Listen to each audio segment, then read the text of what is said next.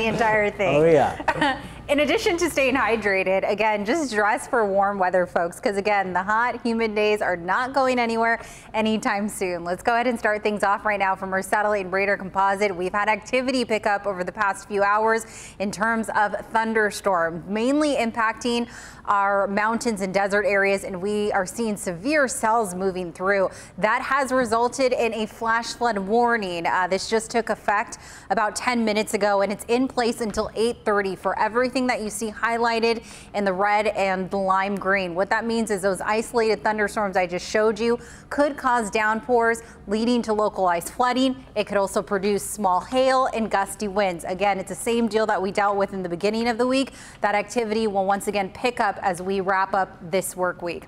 Let's go ahead and take you outside right now where you live. A little west of the mountains, we're seeing increasing high-level clouds from downtown to the inland valleys. A live look at Ramona Airport. Current temperatures are in the 70s, 80s. Again, not too bad. It's those high humidity levels that are making it feel much more warmer. Anytime we're trending in the 60s as far as the dew point temperature goes, that means that it's going to feel muggy, uncomfortable, sticky outside. So that's certainly what we're going to deal with not only today, but for the next several days as we head into your weekend. Rain cloud futurecast. Again, a lot of the thunderstorm activity will weaken into your overnight hours.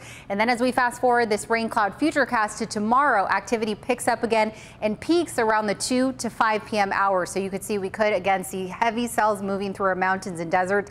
Some of that instability, some of those monsoonal clouds could shift a little westward, impacting our inland valleys and beaches, meaning that we could even see a pop-up shower or two for the coastline and the inland valleys.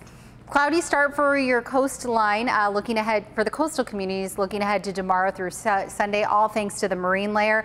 Again, most of it should mix out by the daytime hours, leading to fairly nice conditions in the mid to upper 70s. Meanwhile, the inland daytime highs, not a ton of fluctuation, will trend in the 90s. Dropping a few degrees by the middle of the week, will be in the upper 80s. Mountain areas, as I mentioned, the peak activity picks up again in the afternoon tomorrow, and then it looks like we dry out on Sunday, and that lasts until Wednesday before more monsoon moisture moves on in Thursday, giving us another chance for those pop-up thunderstorms. Desert areas will trend near that 110 range looking ahead to tomorrow, and then we'll shave off a few degrees looking ahead to the early next week. And in fact, Thursday and Friday, we're talking about the low hundreds for the desert areas. Derek. All right, Vanessa, thanks.